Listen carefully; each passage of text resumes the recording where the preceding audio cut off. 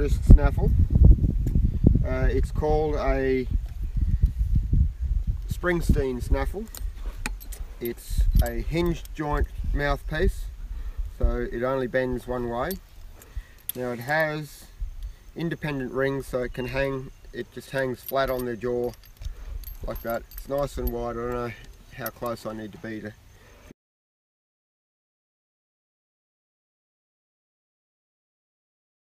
So it's nice and wide, it sits across their bars very well there, but it's not very obtrusive that way. But it has these spoons underneath which catch the bottom jaw. So if I'm using it, well, number one, it doesn't have any more it can't have any more nutcracker action than what the bottom jaw actually allows it to have. So that's as much as it can have. It will grab them by the bottom jaw there, but for where I'm going with my horses, they're going to be either in a hackamore or a bridle at some stage in their life, if they move out of the snaffle. If they don't move out of the snaffle, it doesn't really matter. But this corresponds to where a hackamore would take a hold of my horse, and also where a curb strap or a curb chain takes a hold of my horse. So they're learning that right from day dot. It also puts all the pressure wraps it right around their jaw rather than just putting it on their bars. In a lateral movement, so if I'm pulling on just one rein, it actually takes a hold of their bottom jaw and takes it with me. So they can't, it's a bit like having the big bar bits, stockman's bits.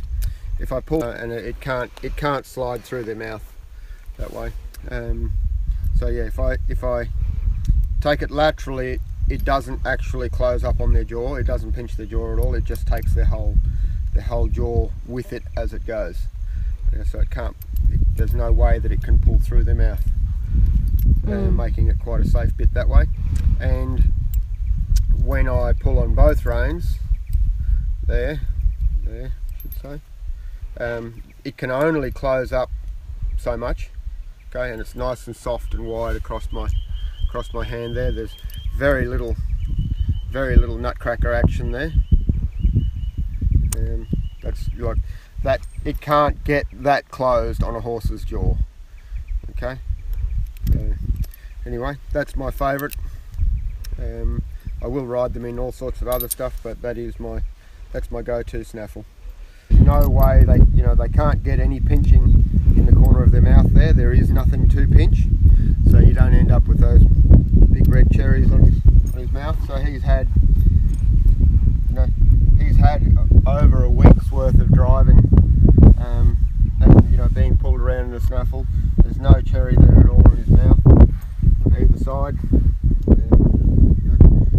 Nice and healthy. So we'll get on with it. Yep.